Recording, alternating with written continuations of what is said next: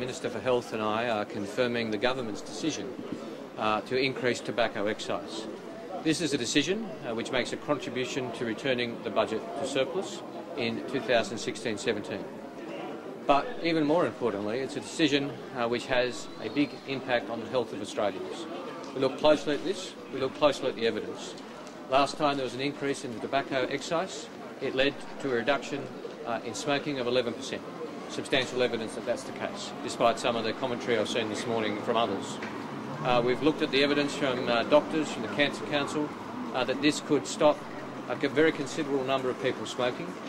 And I've seen figures in the vicinity of 200,000 people from smoking in Australia, and particularly important, stop young people smoking, taking up the habit for the first time. So this, I know, won't be universally popular with all.